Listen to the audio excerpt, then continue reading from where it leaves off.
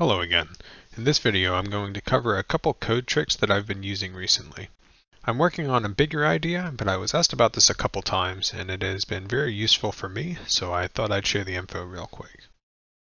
To start, I'm going to demonstrate how to get all of the Valheim code into a single Visual Studio solution.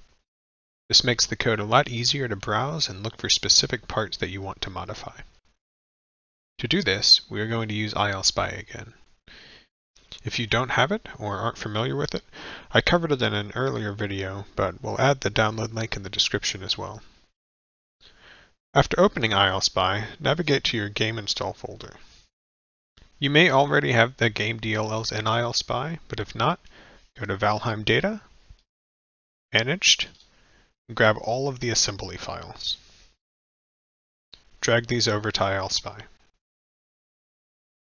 You probably won't ever compile the solution you are making here, but if you ever find the need to, there is an optional step to prevent compilation errors.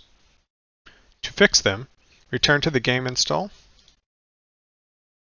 and then go to Unstripped Managed, and drag over MS-Core-lib.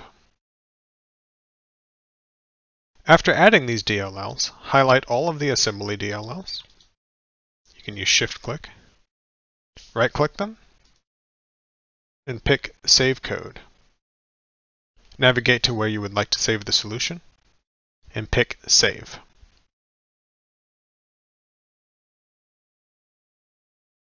After doing so, if you return to that file location, you'll see that you now have a solution file in here.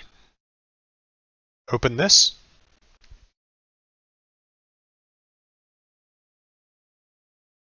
and you get an entire solution with all of the Valheim assemblies. If you open one, you'll see that you can now access the code, get extra information on the methods and properties, and even use code navigation. In addition to the code export, I also want to go over how to make all of the class members in each DLL publicly accessible.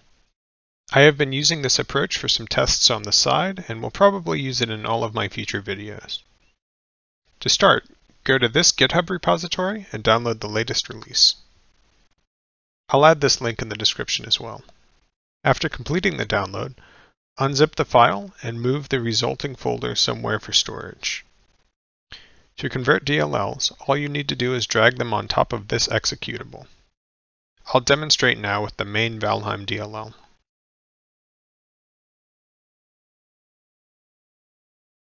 You should see a new folder appear that's called publicized assemblies. If you go inside this folder, you'll find a DLL with all of the internal members turned into public members. Before importing into your project, you'll want to rename this back to the normal DLL name. To show the public members, I'll also open this in ILSpy. If we expand out the assembly and open any class, you'll see that all of the members are now public